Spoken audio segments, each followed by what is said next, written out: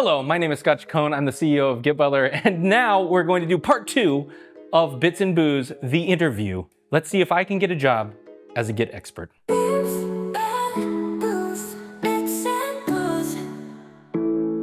going into the hard round. Yes. This is the super tough. This is the unanswerable. Yep. I'm going to introduce our next wine, which is a Spätburgunder. So you're German. Yes. Translate this for us. What is Spätburgunder? Spätburgunder. Good question. So Spät means late, but I actually have no idea what Burgunder means. Burgunder is Burgundy. Oh, okay. So it's a late Burgundy. Late Burgundy. Okay. So at some point, the Germans decided they were gonna, because like every country in the world that makes wine, they all take the French names and they just use the French names, right? So in America, in Australia, South Africa, it doesn't really matter. It's all Pinot Noir. Yeah. Right, which is a very French phrase, right? Yeah. But the Germans have decided that they will rename Pinot Noir Spätburgunder. So it's the late Burgundy, right? Okay. The late Burgundy sort of harvest. Yeah. There's also Weißburgunder and Grauburgunder, and there's like all of these. In the grocery store, but I had no idea that they were like just renamed versions of the French thing. They're French grape varietals that the Germans have come up with new names for. Yeah. As opposed to the Riesling or the Gewürztraminer, which are very German varietals, right? There's not like a French or an English name for them. And this is a Qualitätswein, which we talked about maybe a little bit before. I actually don't remember, which is sort of it's actually kind of a Tafelwein. It's like a table wine. Okay. The other one would be maybe you can help me with this a Prädikatswein? Prädikatswein? I'm not sure what that means. Prädikatswein? It's like a quality, or it's a higher quality wine, actually. Okay. Even though Qualitätswein sounds like a quality wine, Prädikatswein is higher. It's like a better. I'm talking out of my ass here, but I feel like Prädikat, it would be like the English predicate, which is like in front of or better than. Actually, probably. Something like that, yeah. So this is a Qualitätswein, but what a lot of times you'll see in German wines is QBA, which stands for Qualitätswein bestimmte Anbaugebiete, which is maybe you can translate this. Yeah, so like quality zoned areas. So it's like a special, like farmland. Special farmland, or like special growing area. That's probably a good way to translate. Is that better? Yeah. And so that's like an area that you can grow grapes. That there's only 13 of them in Germany, and so if you grow something from these, it can be a bestimmte Anbaugebiete. Yeah. This is not one of those. This is not from one of the. So I don't know if it's good or not. Gotcha. You still have some here, so get rid of it. Yeah, get rid of it. We're gonna go into the final round. Final round. The master round, the monster round. Let's see if you can answer some of these. All right, hard Git questions. This is not like an explain me a Git concept or explain me how a command works. This is going to be a scenario, and you're going to have to try to explain how you would handle this. So this is great. I'm totally going to fail this. Explain how you would recover from a force push to the wrong branch and rewrite the history to restore the branch to its previous state, all the while ensuring team members are minimally affected. Ooh. So you force push. So I get it. That is tough, right? Anytime you force push, then the problem is that you don't know, because it's distributed, you don't know who fetches. Who's pulled it, yeah. And so now you don't know what head exists where. If you force push a branch to the wrong branch, and you're like, oh, that's not what I meant to do. You go into the ref log that we talked about before. You figure out kind of where that reference was earlier. You should be able to find the ref log of so this is a real use case for the ref log. It is. Interesting. It is. Yeah. If you want to go back and figure out where was that before, the ref log would be the only way that I can think of to find the history of that reference. And then you'd say, okay, this is the old reference. Force push that again. I mean, the way that you avoid this to some degree is doing something like push force if includes or force with lease. Like there's options to get push that says try to figure out if I've seen this before and I've had this before and stuff. And so if you're trying to push the wrong branch, that should mitigate that. But if you do it, you should be able to go through the ref log, find an old reference, and say, okay, just force push that again, try to put it back to where it was. Yep. Because in the worst case scenario, what happens is that in the intermediate time, it depends on how long it takes you to figure this out. In the intermediate time, somebody's fetched or pulled, and worst case pulled and started doing work on it, right? And now it's very, very difficult because now they have to pull that down, now they have to rebase on top of that and then push it back up again, right? Yeah. It depends on how big the team is. It depends on how many people have fetched in the meantime, or worst case pulled and try to base some work off of it. But in most cases, I think people would probably notice because it depends on how divergent the branches are, right? Yeah. The first case I think is relatively doable of how to undo it. I actually did this. Actually, do you want a horrible confession? Let's hear it. Yeah. So I was fucking around with having a bunch of different heads in a repository because GitHub had GitHub Pages as like a separate, it's GitHub Pages, you could have it in one repository and it'd be a completely separate branch that didn't have anything to do with your main code base, right? Gotcha. There's always kind of a problem, but it's kind of cool that Git can do this. And at some point I accidentally, in a public repository, put the GitHub head as a reference in an unrelated project and pushed it. Yeah. And so the entire GitHub source code repository I did not tell anybody this. I don't even think I told anybody this at the time. I may be implicating myself in some illegal shit. We're breaking news here, folks. This is breaking news. This is a long time ago. It never came out. But like, and people actually, interestingly, people found GitHub source code in other ways. Like we were shipping GitHub Enterprise in this way that people could reverse engineer and find secrets and stuff in. Interesting.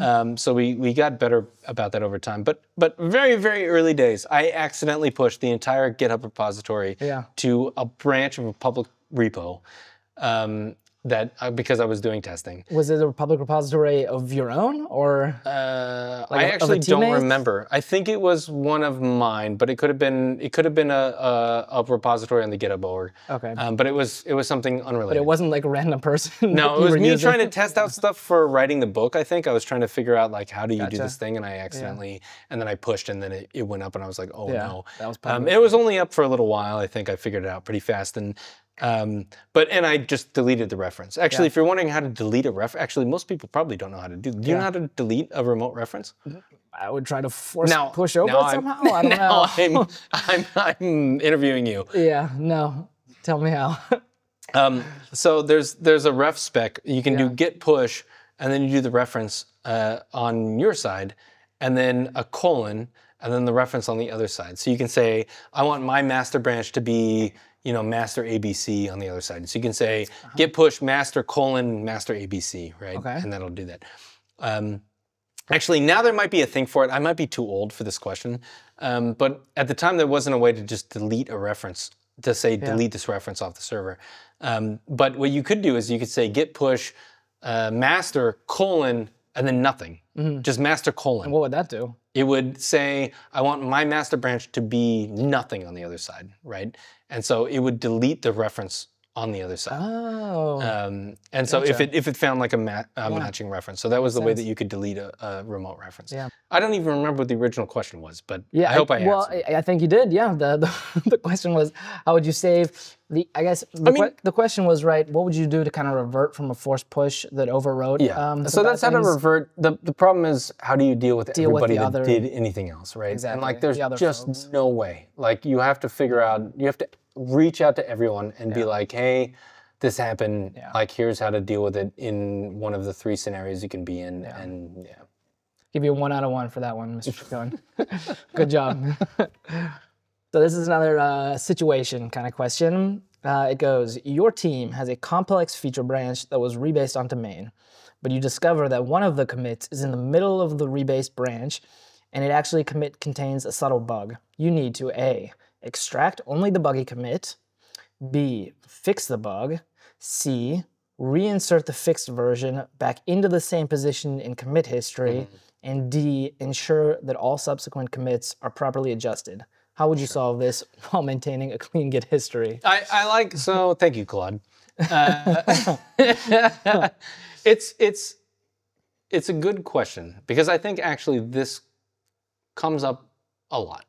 Right? I agree. This could be something you rebase. I mean, it doesn't even really need to start with you rebase something. It can really just be I have a branch and I have 3 commits and they're well documented commits and there's a bug in I get review on a bug in number 2 of a 4 patch series or something.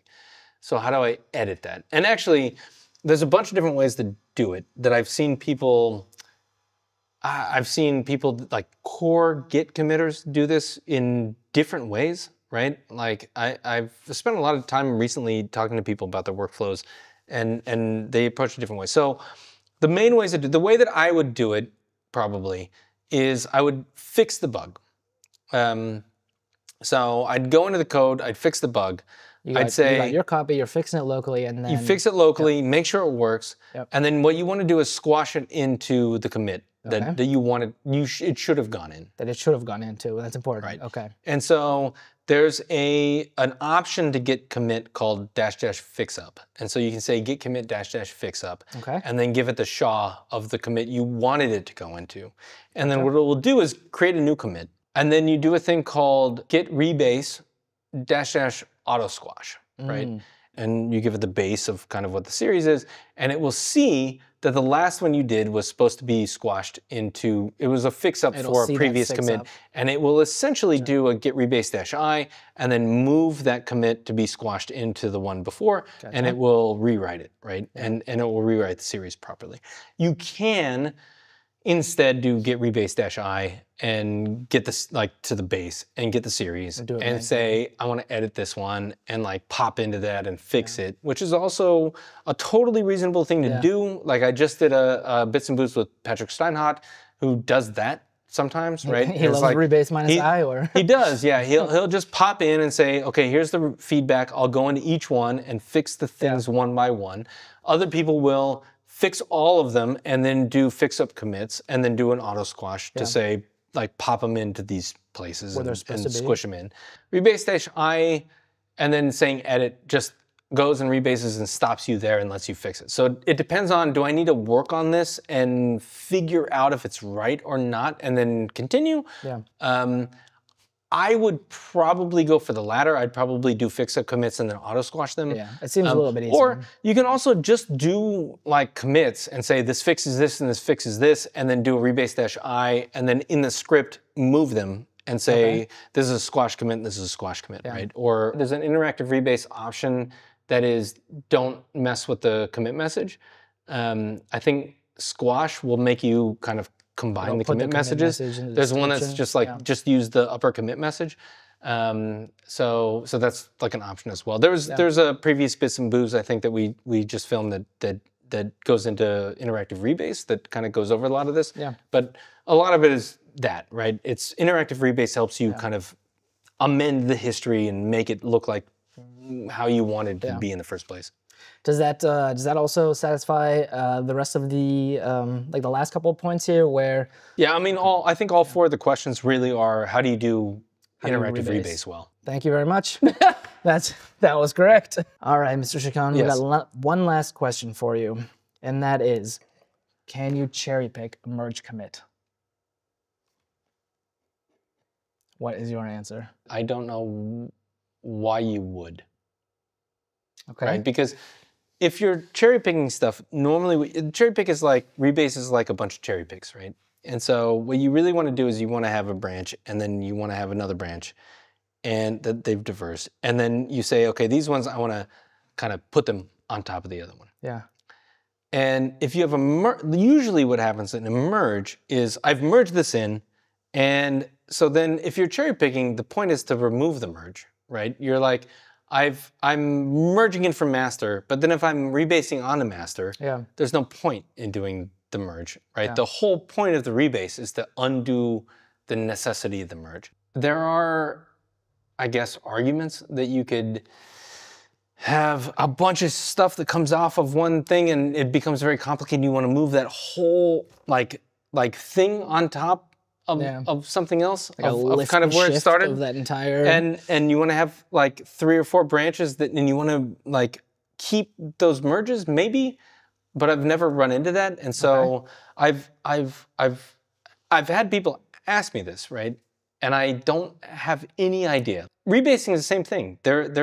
I think there's ways to say if there's merge commits in the rebase, how do you do this? We've talked about this in our branches and stuff. Like, what do we do with merge commits if they happen like in a thing that we're trying to do in Git Butler and trying to sort of rebase them? Like, do we just drop them entirely? I've almost become like allergic to merge commits. I'm trying to avoid them in my work. It's either you're in the rebase sort of mindset, right? And like everything's a patch series, or I used to be in this merge mindset, right? Like this was my go-to, right? Was that merges are always better. Just merge from mainline and then fast forward. Or like I loved merges because it simplified everything from a work standpoint. From a history standpoint, not. From a, from a collaboration standpoint, maybe not. I'm sure we can look at the... We can ask ChatGPT. We can ask ChatGPT. Yeah. We can go, I'm sure we can go to the man page, right? Yeah. And be like, how do you... Hopefully. And my assumption is that you'd have to tell it, because I don't even know what it would know what to do, right? Yeah. Like, how do you cherry pick a merge? Like, you'd have to say, here's the parent that you care about, or like... Is it a merge commit? Where are you coming from? Yeah. Yeah, if it's a merge commit, how do you cherry pick that? Yeah. Like, so it's got two parents, right? Let's think about that from I have like 2 commits, and then I merge from master, and then I do 2 commits, and then I want to rebase all these. What do I do with that merge commit, right? Because if you're rebasing it on the same thing, it doesn't make any sense, right? So you just drop it. Like most of the time, you'd probably just drop it. I guess, yeah. But then you just gotta bring those 2 branches together. And if you, Yeah, it beats me. That's why we are interviewing you, Mr. Chacon. We thought you were the foremost expert in Git. This is where I fail. Unfortunately. No, you weren't too dark. Too dark. I was trying to think of that Japanese whatever. I was blanking on the word. Yeah. But all right. We can keep it going from here. That you failed the last question. All right. All right. Do you have one final question, or are we done? Mr. Chacon, I'm gonna have to talk to my team. We'll be reaching out. Oh my. Yeah. Do you want me to show you something dumb? Do you know how to find the center of balance of something? If you put your fingers on a stick or something and you just move them together, you don't actually have to do anything. It will automatically find the center of balance of something by just moving them together. I mean, I found it. It just was...